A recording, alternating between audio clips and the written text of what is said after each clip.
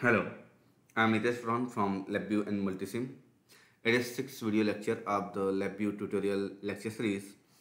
In this video, we will discuss about the Boolean mechanical action. So the question is, what is the Boolean mechanical action and why we need to study about the Boolean mechanical action. So for that, I am going to write one small example here.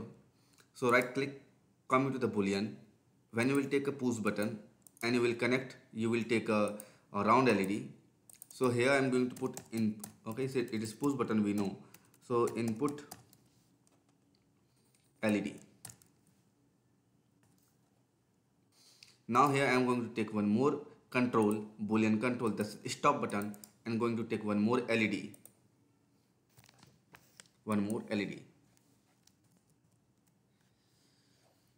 So these are the ones set up Boolean control and indicator. When I will press the run continuous button, means simulate continuous button, and I will click onto the input. So LED is glowing, right? LED is glowing. Again when I will press, so you will see LED is switch off. That means when I am pressing the control, so LED is on, LED is off. But when I am pressing the stop button, so this, okay, so I am not getting any action on LED. Now you can see on the block diagram here I am going to press the execution highlight. When I will press the execution highlight, now you can see here the input, means the control terminal, push button control terminal is generating false continuously and the LED is receiving that false. That's why it's switch off. When I will press the input button, means the pause button, so it's start generating a true. Due to that true, LED is glowing. Now in a stop case, you can see here continuously false is coming out, false is generating. But when I will press the stop button, now you will see it generate a true for a while and automatically it go to the false. True, and automatically it will go to the false. Only I need to press once. So the reason behind this, to on and off this function, to on and off I need two human interaction. To on and off for this push button we need two time click, two mechanical action, two action we need to perform. But here when I will press it once, it will generate first true and after some time it will come out, it will automatically go to the false. So why? It is just because of their different mechanical action. These are same Boolean but they have the different mechanical action. So how can I get the mechanical action? How can we get?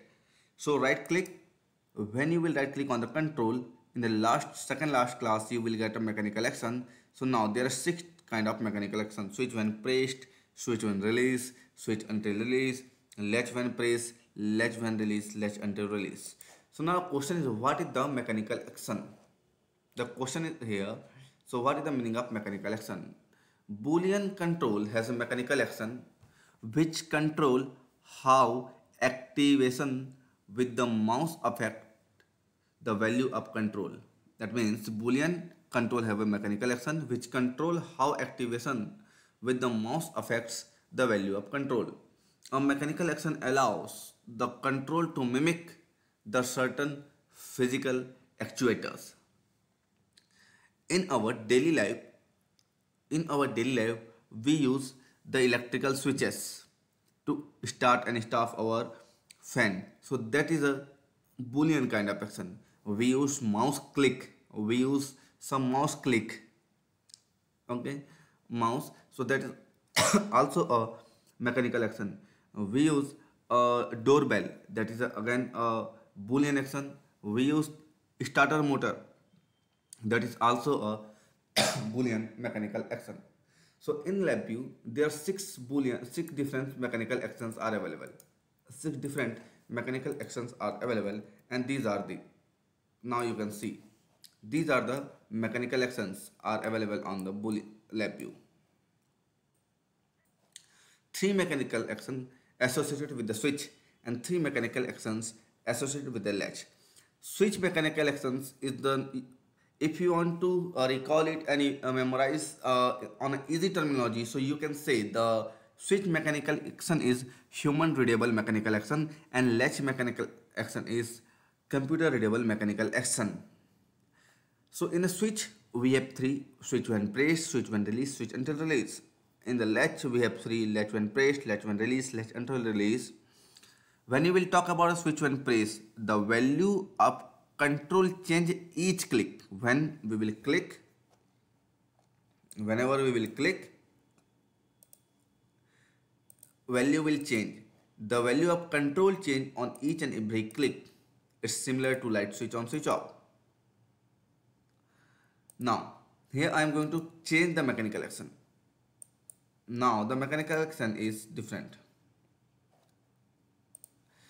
The value of control only change when the mouse will release. Here I am going to press and it's not okay. When I now you can see here. Right now I am pressing the LED.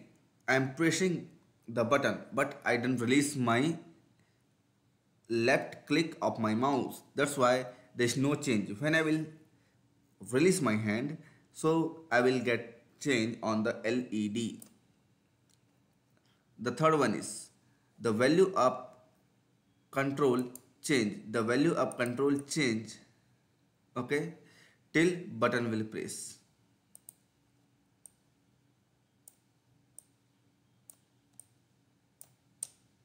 Now you can see, okay. So it is our doorbell functions.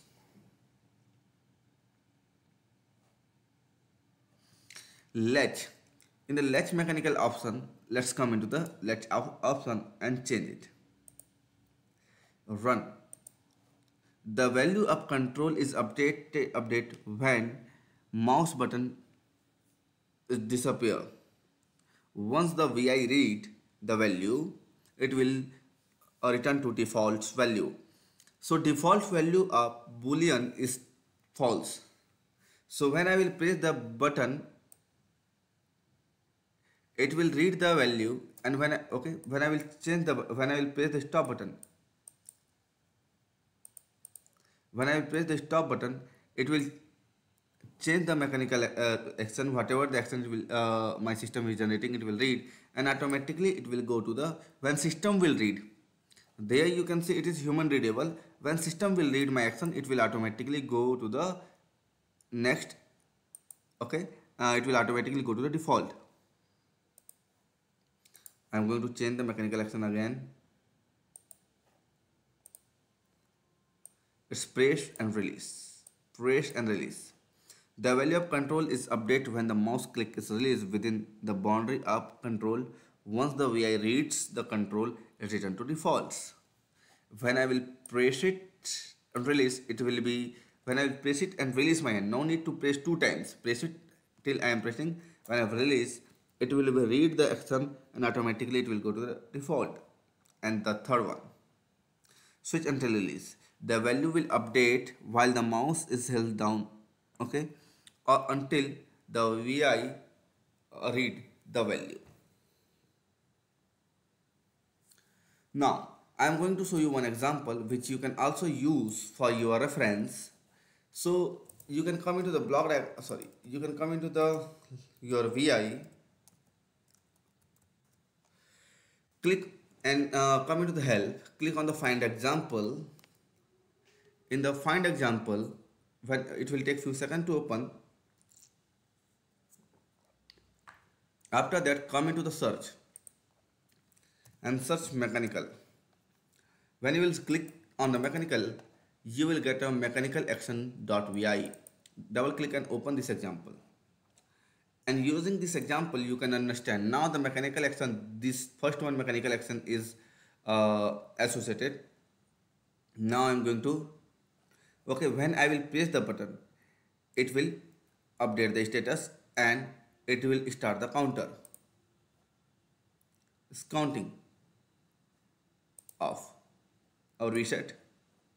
Come into the switch when release. Look at here.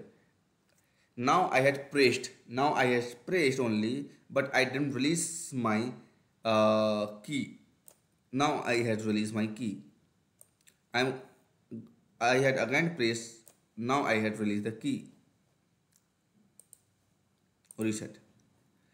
Now here I am going to press till I will press it will work. When I will release it will stop performing. Okay. Same you can examine last three switch when press, switch sorry latch when press, latch when release, latch until release. It's a very easy program and you can also design this program.